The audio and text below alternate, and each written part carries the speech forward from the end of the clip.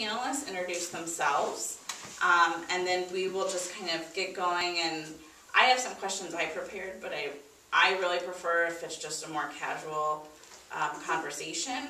So if we're talking about something and you have a question, please just kind of jump in. And so I'll start with Asia, if you want to introduce yourself. Sure, I'm Asia May. I'm the Vice President of Marketing at the Indiana State Museum and Historic Sites. We actually have 12 locations around the state. We're not just the museum, so if you've been to TC Steele or Levi Coffin or New Harmony, those are all our sites as well. And I've just been with the museum since February. Prior to that, I spent 10 years doing higher ed marketing, so I've had a little bit of a switch in industry. I'm Willie Matus, Communications Coordinator for Gleaners Food Bank of Indiana. I've been there since last August, so I think that's a year and a few months. Graduated from Wabash College in 2010 and just kind of got into the nonprofit industry, and it's been my passion ever since. And what I like most about social media is what we're talking about today, giving the tools to the fundraisers to help them retain donors and attract new donors, things of that sort. Cool. I'm Shattuck. I'm the VP of Marketing here at Bloomerang. Went to Ball State. I spent most of my career on the agency side. I did a lot of work for nonprofits at an agency for about 4 or 5 years, videos and things like that. And then spent some time on the for-profit side. Now I'm kind of back home here at Bloomerang. So yeah, thanks for all of you for being here. Cool. I think we could just kind of start out kind of broadly, but just how you, like, based on the type of donor you're trying to reach, how does that affect what type of digital communications or social media that you would use, I guess? At the museum, we definitely use our high-level donors definitely receive more print pieces. They receive more sort of handwritten things, a lot more snail mail than maybe our other donors, our general members. We rely a lot on social media, e-news, to reach them. But in general, for our social media channels, we try and keep a 2-to-1 ratio of 2 stories that are just pure fun facts or did you knows or interesting content to every one sort of promotional plug. We find that people get really, really tired of that really fast, and we are promoting a lot of different things. I've got 50 events between now and the end of the year that I'm promoting, and so with that plus any donor things, it can be a lot, and suddenly you're an infomercial. So we try and keep that ratio. That's I think the way we go about it is, I mean, the good thing about social media, you can opt in to any level that you want, no matter, it's kind of on the donor to choose what channels they want to hear from you. If they're good with just getting the direct mail and sending in their $250 check every quarter, then that's what they're going to do.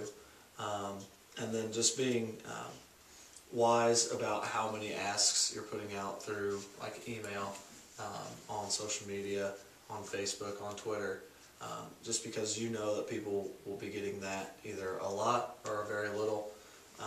And so just what I'm taking here in the next couple of months is just working with our donor relations team more, seeing who kind of the higher donors are, and then kind of scrubbing our email list to see if we can segment out.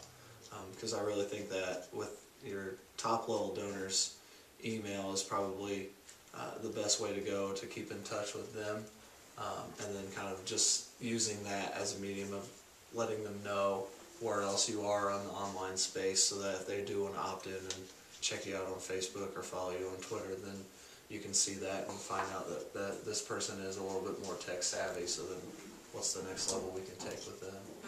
Yeah, I would just add that as an observer, and not someone who necessarily runs any nonprofit accounts, I think it's important to stay on top of the trends and understand where things are going and where people are moving.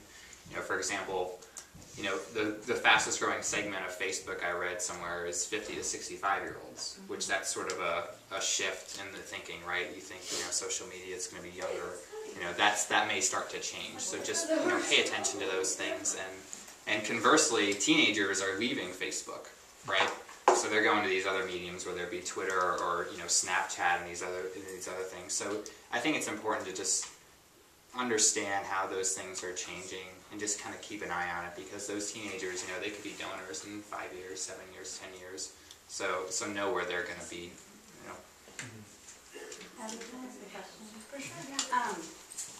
Asia, when you said that you do more print towards your top donors, I'm curious about the strategy behind that, because with our organization, a lot of our higher level donors are sort of an aging population. So that really struck home to me that we've been focusing a lot on the web and social media, getting that going with our organization, but why is the state museum using print with your top donors? Is it the same reason? Same reason. Our top donors tend to be a little older, and we also feel like there's a great opportunity to really personalize communication then. So whether it's just writing a note on a postcard, glad we saw you at the last event or the last exhibit opening or whatever, that at least it shows that we're paying attention to them. It's not just a one-way communication. And don't you expect that tier expect you to really know them? Yes. And recognize them, obviously, like you just said. Yeah. What's your break point for that? You said that there's top level donors. What is your definition of that? We have different donor Sure. levels within the museum. Our Icon Society is our top level at the museum, and it's $1,500 a year or more. And so that's really, obviously we have tiers within the Icon Society, but that's our general top tier.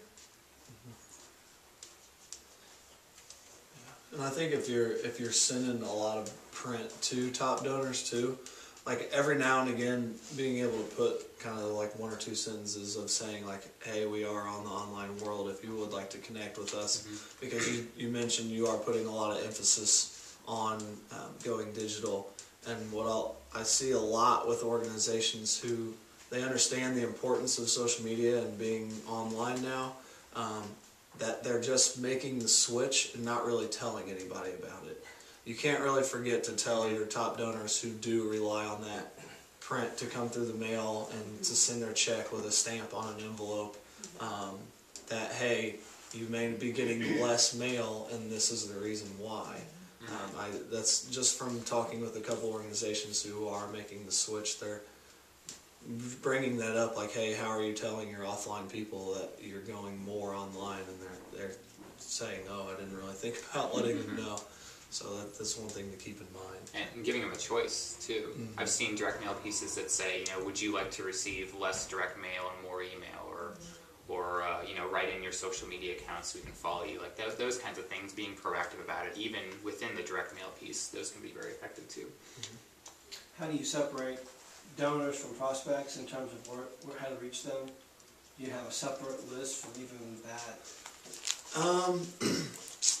In the online space, what I do for Gleaners is kind of separated out into people who have run food drives for us, people who have volunteered for us, and then maybe people who have just kind of like retweeted or posted about us.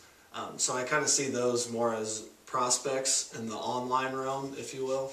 I haven't really double checked that with our database, donor database.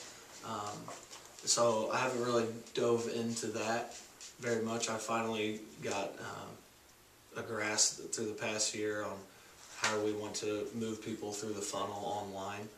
So just kind of seeing those initial people that interact with you online and seeing how to engage them more and trying to move them up, and then further running those reports and seeing if they are getting put into the donor database because they have gone online and given a gift, and then making that extra effort after that, I think is the best next step for us moving forward.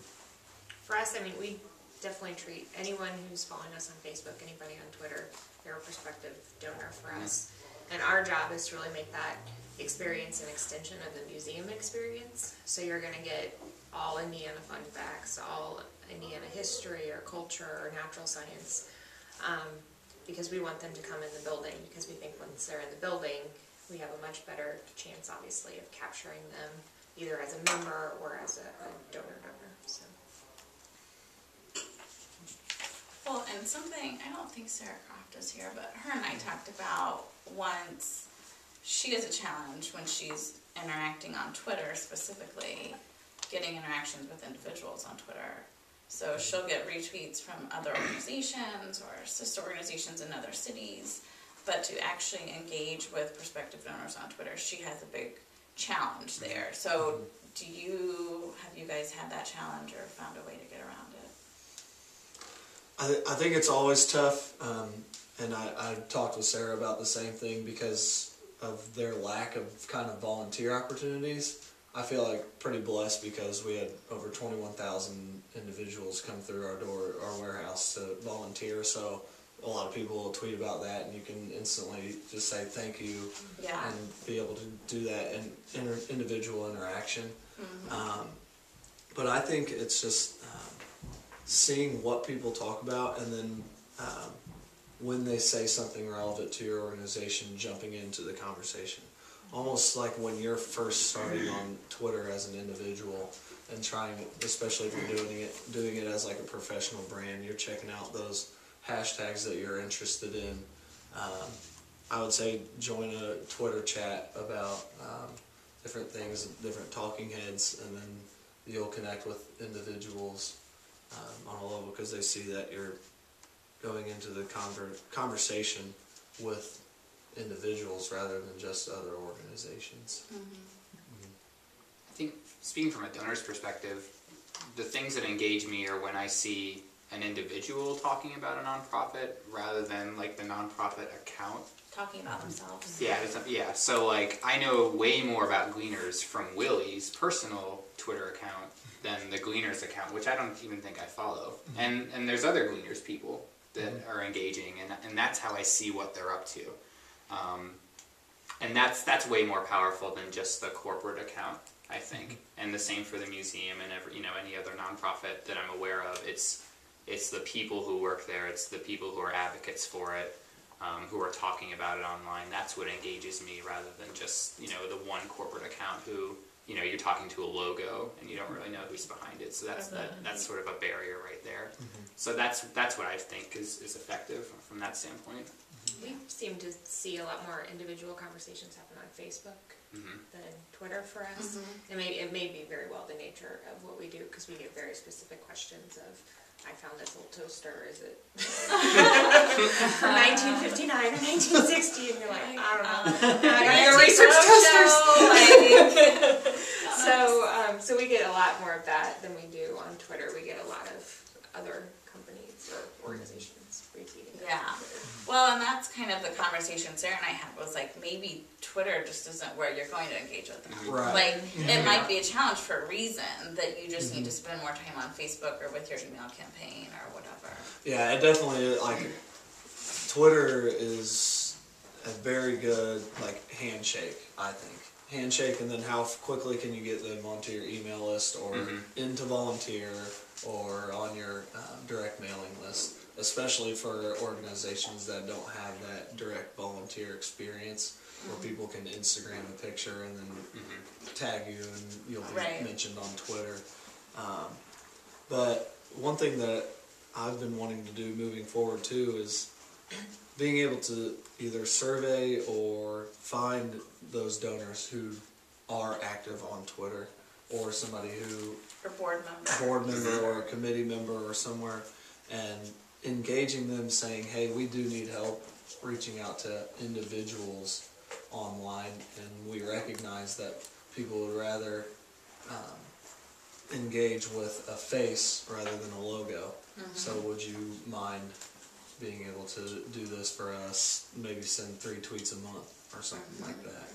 I've seen that be effective for some other groups, and we recently did that for one of our events, was engage a group that came to our Harvest Moon Gala, and they were the ones that were able to engage with other individuals about our special event that night and everything like that. Yeah, you guys own social media that night. I mean, yeah, that was a really good idea. It was fun.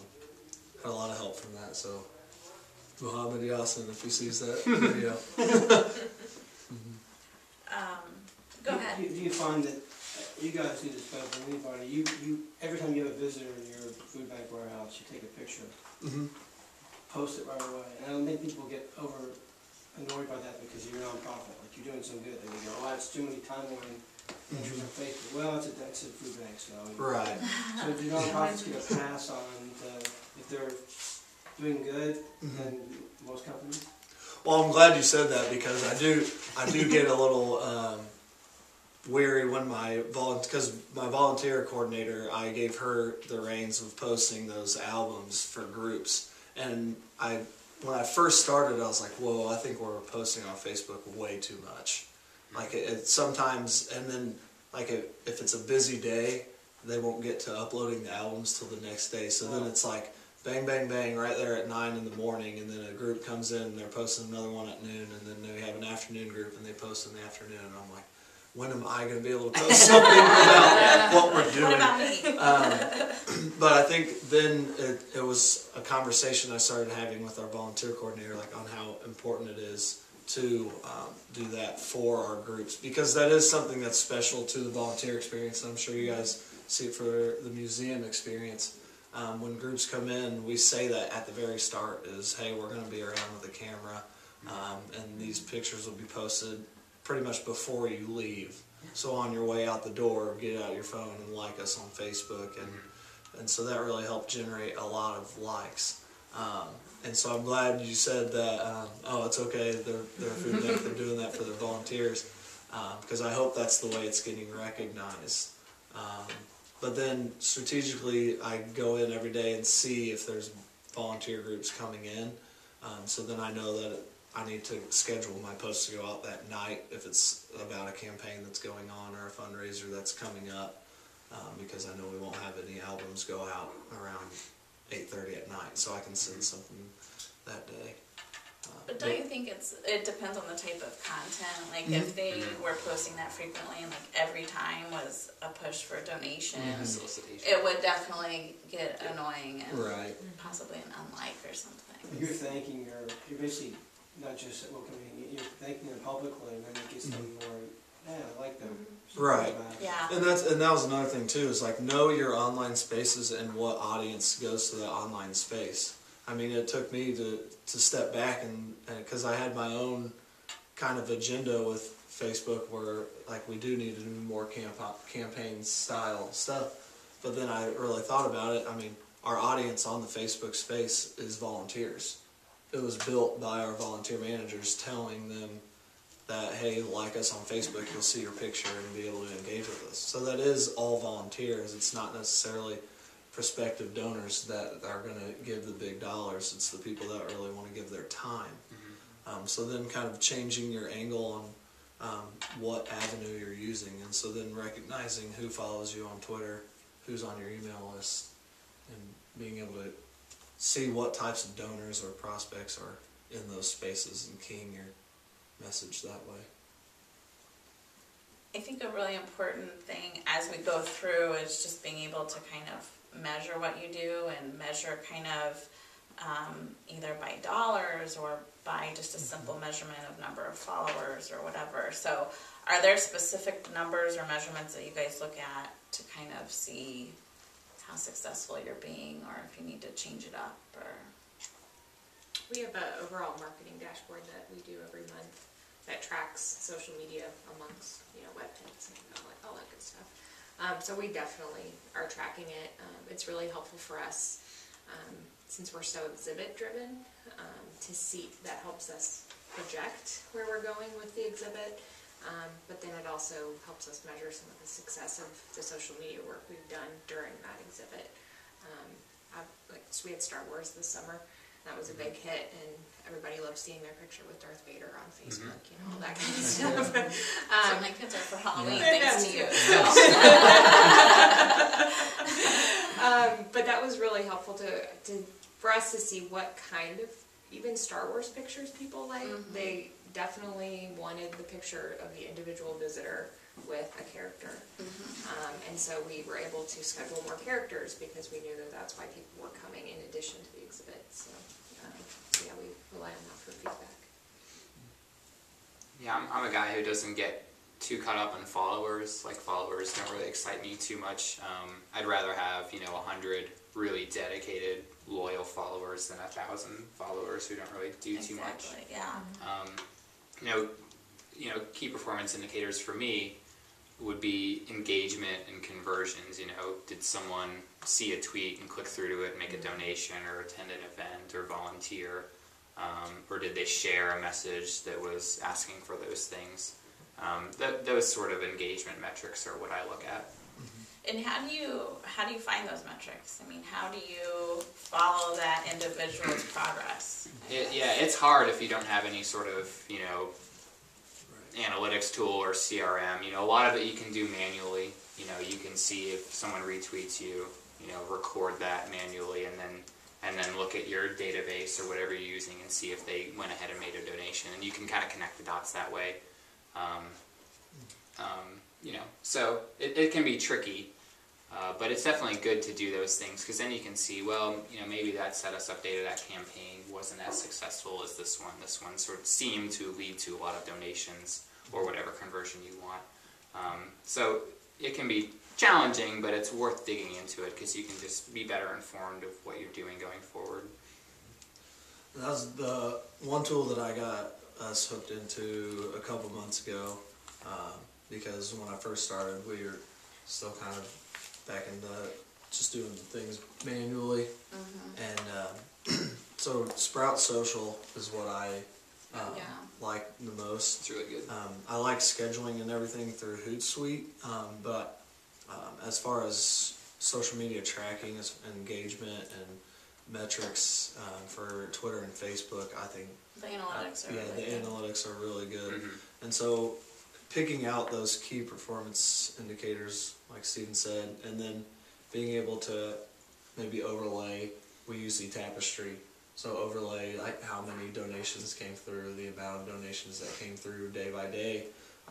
Once I get a couple more months of tracking under our belt, I hope to go back and be able to kind of overlay, see how many tweets went out this week, how many donations came in, is there correlation, was there an event, and being able to do that, or seeing what the engagement numbers were that week rather than how many tweets, or so seeing is there a correlation between the amount of retweets we get and how many $10 donations we get.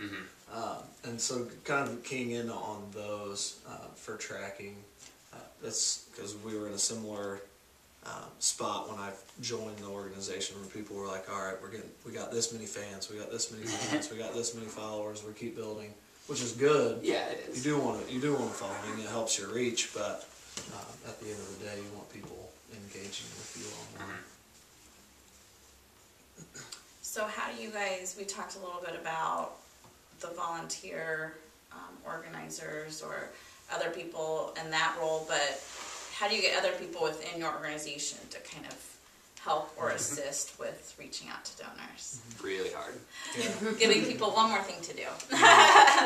Well, I heard, sorry for just jumping in and going first, but I was at the MCon conference for about millennial donors.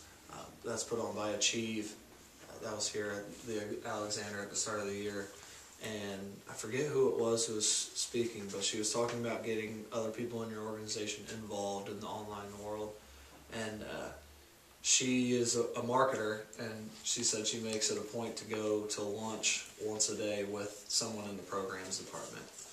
So just like sitting down once a week with someone in the programs department and kind of learning about what they do on day to day, and then seeing like if they are on the online world somewhere.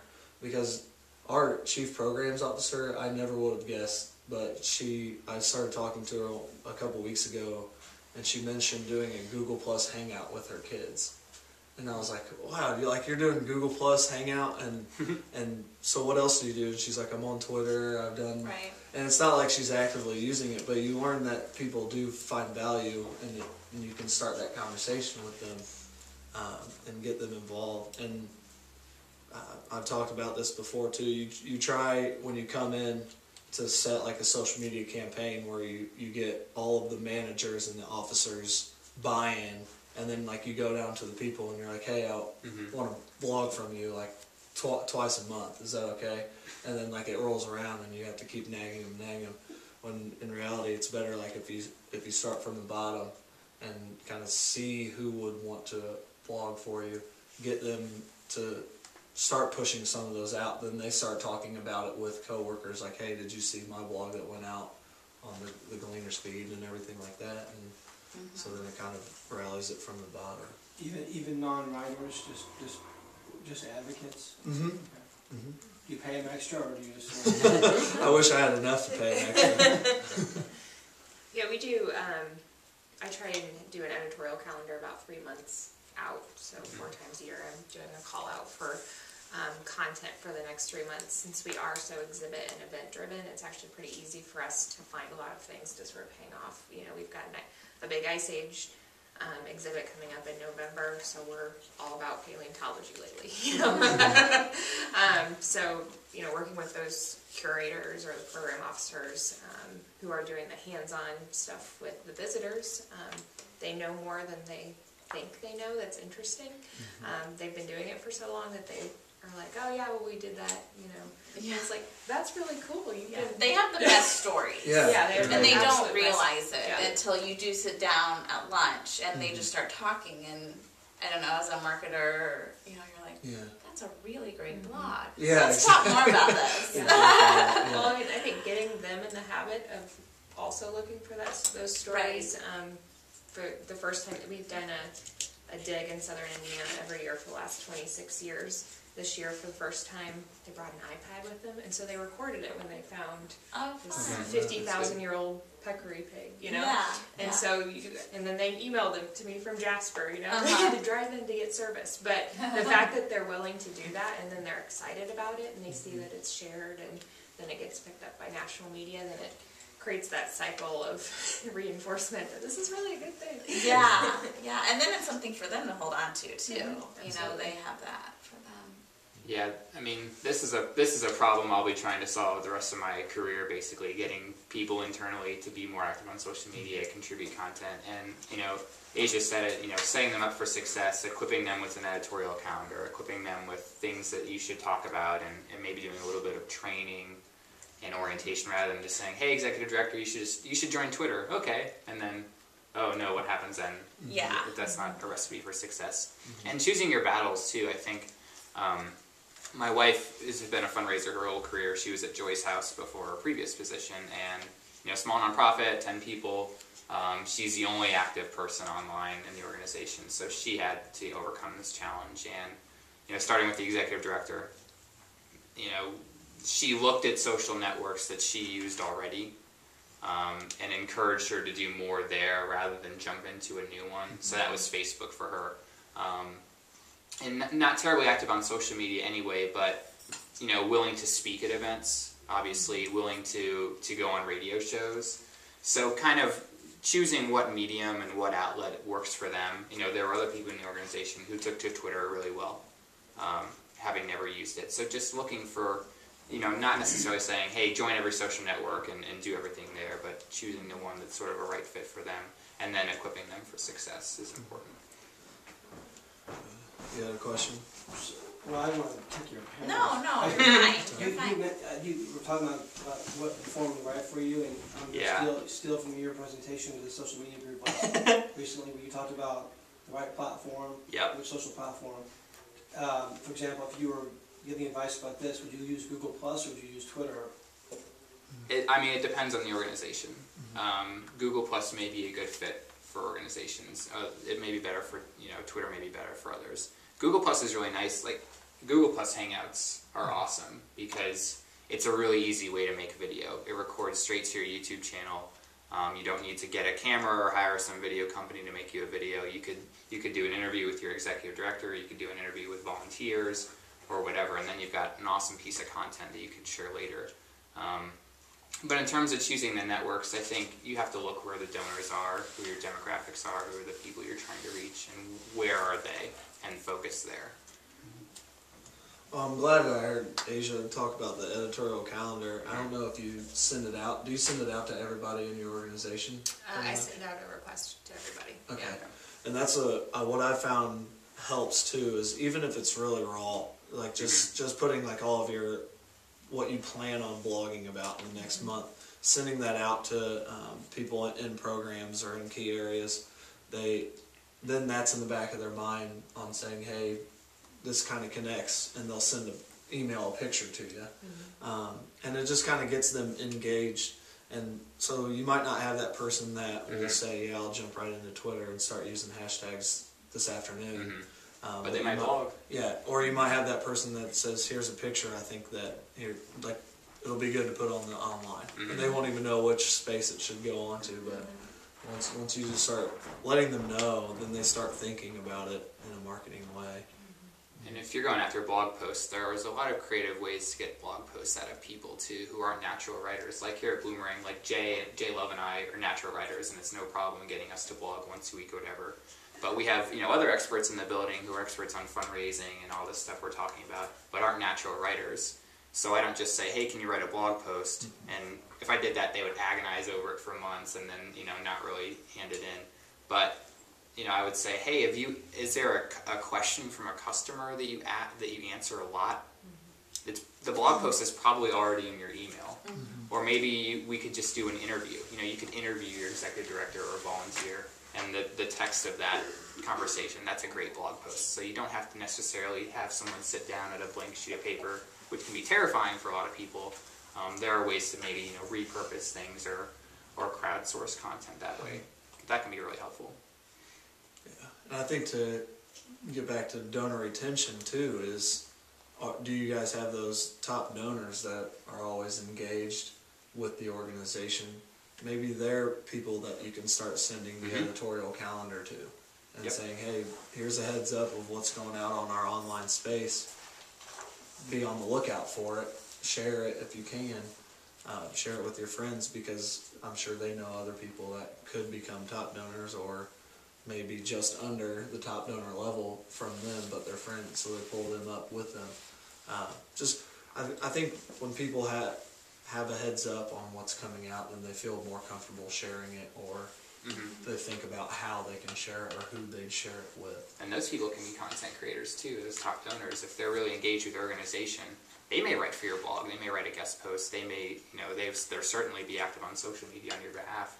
But don't be afraid to ask those people for those things. You don't get what you don't ask for usually. You could have like a feature a board member once a month, or obviously only if they're comfortable with it and not. I think intimidation is a lot of it, just unfamiliar. So maybe at a board meeting you do a quick training or a quick education on what a blog post is, how do you create it and go about it. Did your calendar get kicked back a lot? Did people give you feedback and say, hey, that's wrong, or did you change it much? Nothing huge with like there's something wrong with this, because I do it 2 months in advance, and so that they're not really sure what exactly is going to come up in those months to come. Really, they'll be like, oh, well, we can definitely send this to this specific group, this blog, you definitely need to talk to this programs person to get more insight on that blog. And so it's really more, they give me more work rather than some kickback. But it's kind of nice, because then people's wheels start turning on who they want to give it to after it goes out, or they let me know who else I need to talk to before I put anything out there that's wrong. So I think that it's more cautionary, like, hey, make sure you check with so-and-so before you post about this, because we might have updated numbers now, or something like that. When you talk about planning your content and kind of looking forward, what types of content, and it's going to depend on the organization, but, what speaks mostly to donors? Is it just a direct, donate here, like a direct ask, or is it, a blog post where you're featuring a story of something, a real impact you made to the community, or, any opinions there, or? I think I'm actually giving a presentation about this at AFP next month, and I put my slides together yesterday, and this is really important. So if you're a nonprofit that is associated with Alzheimer's, for example, in some way, the things that I would blog about wouldn't be about the organization at all. I would blog about Alzheimer's and Alzheimer's prevention and Alzheimer's caregiving tips and all these things that people are looking for in association with Alzheimer's. And if you can put that content in front of people who are looking for it, it's going to build credibility in your organization. So no one is searching for, I need to find an Alzheimer's association that I want to donate to. Like, that search doesn't happen. But searches that do happen are, I'm a caregiver, I need help, taking care of my aging parent who has Alzheimer's. If you can put that content on your website somehow, that's going to attract people who may become donors, right? So, looking at, that sort of top of the donor funnel, that's the content you want there. And then once they're there, then having other content about your organization and all the great things you do, once they're there, that's going to help them move through to a donation, hopefully. Yeah, we've actually sort of begun to think about, especially on social media, but in other ways, the museum is almost like a lifestyle brand, but our lifestyle is what it is to be a Hoosier, to live in Indiana. And so that means that we'll retweet, we'll repost things about high school basketball, or Colts football, or things like that are really like what it is to be a Hoosier. And so we've seen an increase in our followers, I think, because of that, and because people know that it's content that they're looking for. They're interested to see why Vincennes was called Vincennes, or if they're from Knox County, or how do we keep them engaged in that way, so it really is content relevant to them, and not so much this megaphone of donate now, volunteer here, come to this event now. It's weird, the less you talk about yourself, Right. the better it is. It's amazing how that happens. Do you feel like that space would have been taken by somebody else if you hadn't jumped in and done that? I think, well, to some degree, we've got our natural competitors in the state, our historic landmarks, and the History Center. What's different about us is we have the three-dimensional objects. The Historical Society has the papers and the photographs. We have the cars and the tractors and the toasters and things like that. And we also have a statewide network in a way that people don't. One of our largest challenges, we've got the museum in Indianapolis. People in Indianapolis care about the museum. We've got Gene Stratton Porter, Sklog Cabin in Rome City, Indiana. They don't care about the museum at all. And so how do we make it just as applicable to Rome City as it is in Indianapolis? And that's a constant sort of struggle for us, because we're all living in Indianapolis, and so very quickly, suddenly, everything is about Indy, and it's not about the whole state. So in that situation, do you create like a separate account, or do you do everything through the state museum? Twitter is more everything. Facebook, we've got separate accounts for each of the 11 historic sites, because it is so very specific to their location in a lot of ways, but we share back and forth where we think it's appropriate. Okay. Do you ever purchase content for like a blog post? Or like Oh no, I mean our issue is that we've got too much content, to be honest. We've got a staff of curators and a staff of program specialists who know just so much that often our issue is more weeding it down than it is. I mean, that's a good thing in a lot of ways, but in a lot of ways it's like, oh my God, you've only got 100 words, you don't have 1,000 words to say this, so that's a big challenge for us. How do you dance around politically sensitive topics? We work in public health, and so a lot of the things that our audience wants to talk about right now is the Affordable Care Act. And we want to provide them useful and meaningful information on that. We also want to engage with them, but we don't want to put anyone else off. I think I can speak on that because we're kind of dealing with a similar issue with the sunsetting of SNAP benefits. And it's not really a direct cut or anything like that. It's just they're kind of rolling back from the stimulus.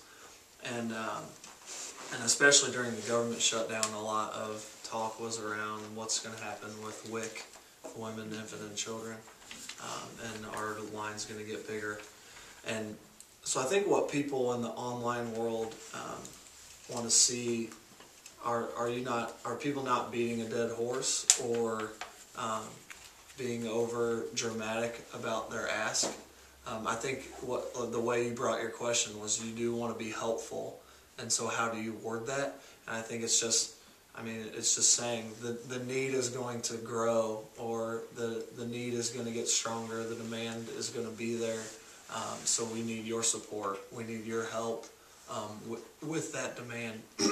We're not telling you that you need to pick up a sign and pick it tomorrow or anything like that, but it's just we gotta batten down the hatches, and it's going to take our entire community to help those people that may need more help now in the future. And then not being afraid to ask those questions, because you're going to get a little bit of kickback from people, but honestly those people were probably looking for something to get mad at your organization about anyways. And so they were just waiting for that one time. And so maybe you'll make them mad that one time, and then, but if you've gone through and have had good engagement in the past, you'll get those supporters that will come and help you online, where they'll say, that's really not the way it is. You're blowing this out of proportion. Like if you get a negative comment on Facebook, if you've kind of built that online community of supporters, then other people will be able to comment for you and say, hey, no, I've been through the process. This is how they take care of X, Y, and Z. And that's where your employees, your volunteers, your board member, where all those people who are so close to your organization and engaged on social media, that's where I did work with Planned Parenthood for a while, so I'm very familiar with that. Really touchy, like, wow, could we be any more, careful here? So yeah, it's having that network of, or even if they're just, maybe they're not a volunteer, but they're just a really good social media influencer and they really believe in what you do, having that backing is huge. And I think it's huge too, before you put any piece out there that might be a little touchy or a little sensitive, is give everybody in your organization a heads up, or at least the people who do field those phone calls or field those emails. Like, hey, this is what's going out. Do I need to think about these bullet points?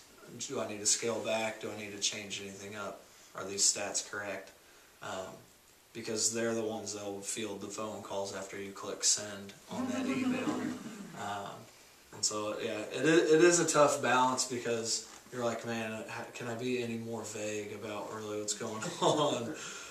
And you're like, is this really going to make an impact? Because we aren't very direct about it, but it's just the nature of it. Well, and I also think, it's, yes, you want to provide accurate information, but you also don't want to go totally the other way and become this defensive. Exactly. You're wrong! No, I think being positive thing. is so and so important. that is, sometimes it's okay to just let it lie there for a second. In 2 hours, nobody's going to see it. Right. And so having perspective rather than that instant sort of, oh God, they're wrong and now I have to correct them right this second. Let it percolate a little bit and just see where the conversation is going, and not treating every comment like it's do or die. Right. I guess. Well, and that's what we saw that with the government shutdown, was we didn't really hop onto that topic until we kept getting calls from media. Like, how is this going to affect you guys? And so I thought of it, I was like, well, we need to put out our own content to be able to tell our story from our words, and not leave it in the hands of any media who are looking for that striking content. And it's funny how, like, one word can kind of change the meaning of a sentence, where it's like, whether somebody says Gleaners relies heavily on government food, when in actuality only about 20% of the food that comes through our warehouse is from the government. A lot of it comes from donations and from purchasing our own.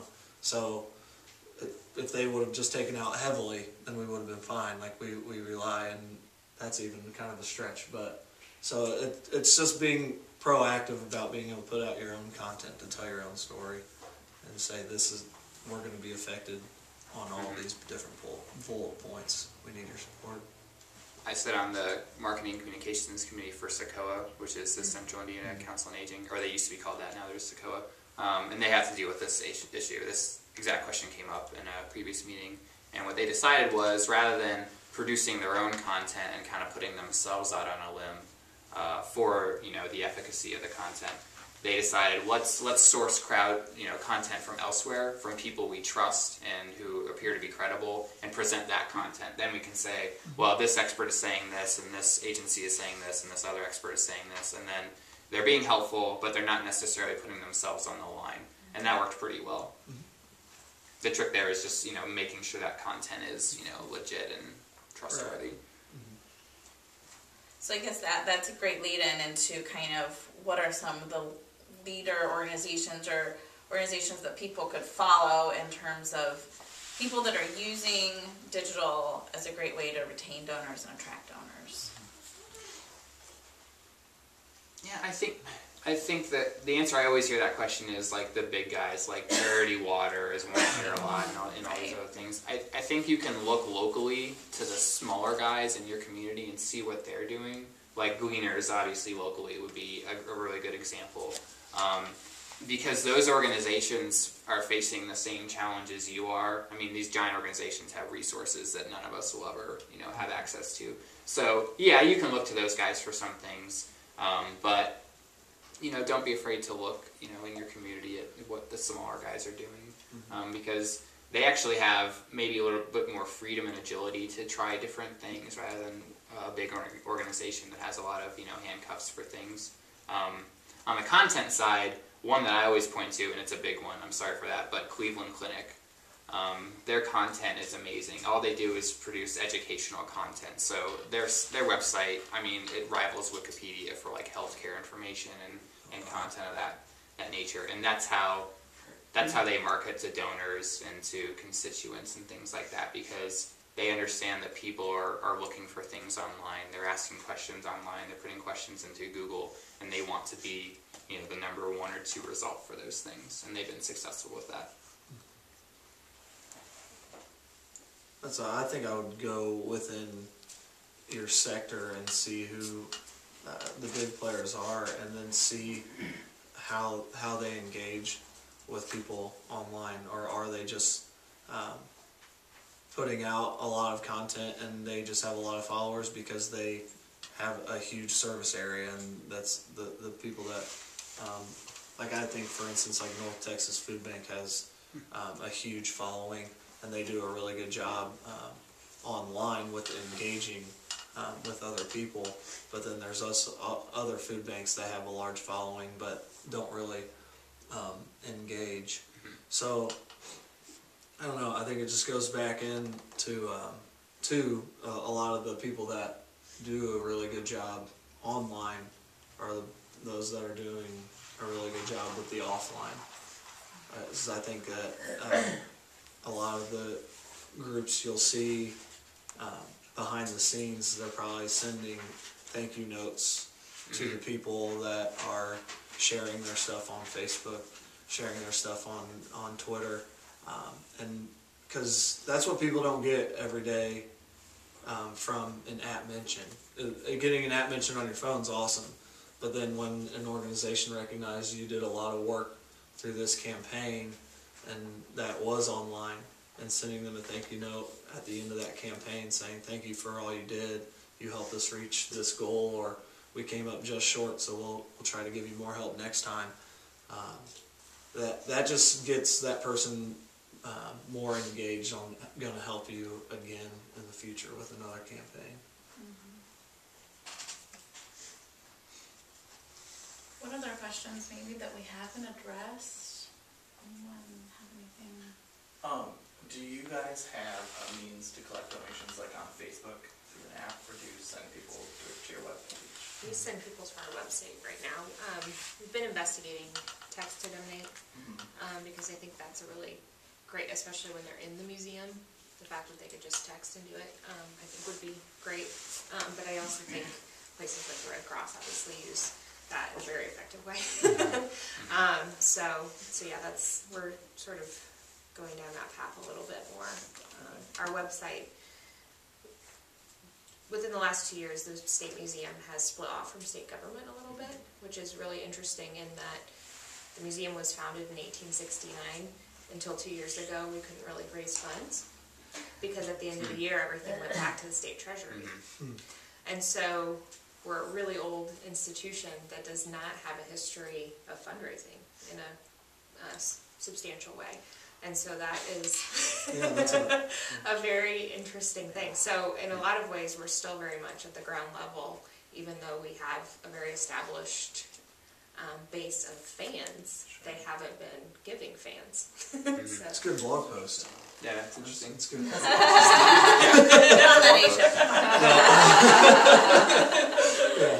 Don't you think it's the mentality of my taxpayer dollars pay well, for this, so why should I also donate when you've got it's a special system? That's the other thing, because essentially tax money pays for the building and to keep the lights on.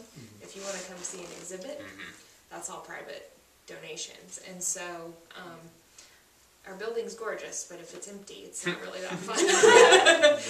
So a lot of sort of donor education and just general public education about what public dollars mean to the museum. It means we can bring Star Wars to Indiana. It means we can do bigger things. And being a venue, even. I mean, putting yourself out there as a venue for special events. I think every organization faces that challenge of telling people why they should donate, because people think my taxes pay for that. Well, you know, there is SNAP and WIC and all that stuff to feed people. So, you know, maybe a blog or even, you know, Facebook is a great place where you can overcome those misconceptions that people might have. And you're always going to have those people that think your organization sucks and shouldn't be, you know, or their money doesn't need to go to that. But those are probably fewer than the people that just don't know. I think it is another thing that people's minds are switching to think about too, is those donors who have kind of overcome that mind switch on, okay, my tax dollars are going to this, but then I decided to be a donor because, and then trying to key on those donors to create that piece of content, because it goes back to what Steven says. He gets a lot of updates about Gleaners because he reads my feed rather than Gleaners feed, and I work there, so I'm almost kind of don't want to put a lot, because people will be like, well, I see it on Gleaners, I'm seeing the same thing on Willie's, jeez. But yeah, so like keying in on those people and being able to reach out to maybe get some content that you can share on your website. Like we thought about for our planned giving page on our website, like how can we spruce up planned giving, and it's real like maybe asking a couple donors who have chosen to do planned giving, interviewing them, making a quick YouTube video and putting it on there, because again it's that peer-to-peer that the online world is really revolving around. So and going back to the Facebook thing, like just try it. Yeah. You know, you can research and you can talk to 50 experts and they're all going to have their opinions, but no one knows Boaz better than you two. Try it. If it doesn't work, you know, at least you know, and you don't have to worry about spending time on that again. If it works, great. Hey, you know, the Boaz followers, they don't mind giving online through Facebook, so then you know. So if I wanted to run a blog post to museum as a fan or as a donor to Gleaners, what kind of search tag should I use, or sort of identity should I use? Should I say use my Google Plus account as the sort of the byline, you know, on their site, or how do you get that return? I think transparency and who the author is always paramount. You know, Ian used that through my last presentation where I talked about authorship and all these things. But like if Tom wrote a blog post and they published it, you know, it would be weird for it to be under Asia's name. You know, don't do that, obviously. You know, be transparent about who you are. I am a patron of the museum. I'm a donor. Those things will add credibility. But in terms of the content you write, even though you're not an employee, you still shouldn't be solicitous, right? So if you can tell maybe a personal story about, you know, I brought my kids to see Star Wars, it changed their life, and thanks museum, you know, that kind of content is great, rather than, hey, I went to see Star Wars, everyone else should go see it too. It's kind of like, well, that's not that great. But if you can tell a personal story of, you know, your kids seeing Chewbacca for the first time, and oh, Daddy, you know, that's the guy on TV. Those things are nice. So it doesn't matter who the author is. You should still not be solicitous. You should be a storyteller and a resource to people.